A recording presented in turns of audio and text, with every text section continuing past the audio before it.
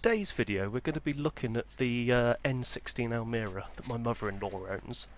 Now she's had the car for quite a long time, and the car has actually been in the family since it was about sort of 2 years old. So one of the problems that we have cosmetically in the interior is we have a driver's seat that has a big rip on one of the bolsters. Now I was originally going to go to the scrapyard and actually remove the whole of a driver's seat that I found in a similar N16 Almera. I think this one was an active rather than twister, but the seat fabric is the same on those special edition models. But what I actually found was on this particular version of Almera you can actually unzip the cover.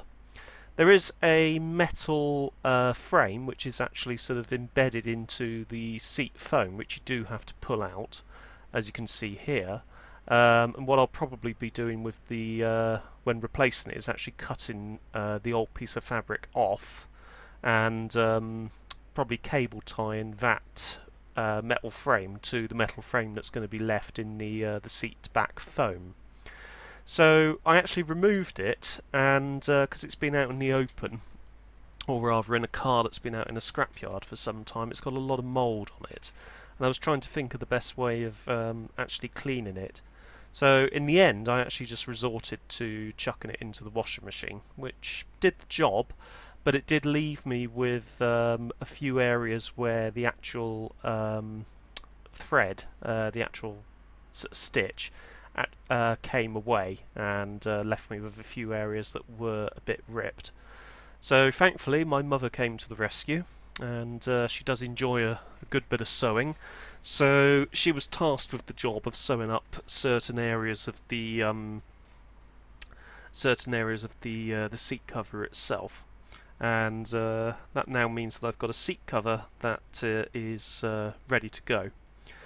Thankfully, the seat cover hasn't actually shrunk. I did a little bit of very inaccurate reasoning and calculations and thought, I'm not going to do it on a 90-degree wash because that's too hot.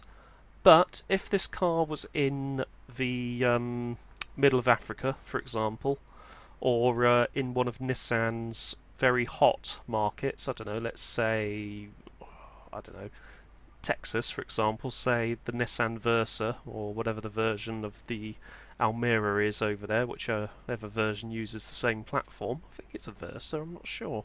There was a mid-range Nissan that looked a little bit like the Almera inside, the N16 Almera, and shared the same platform but was manufactured for the US market. I digress.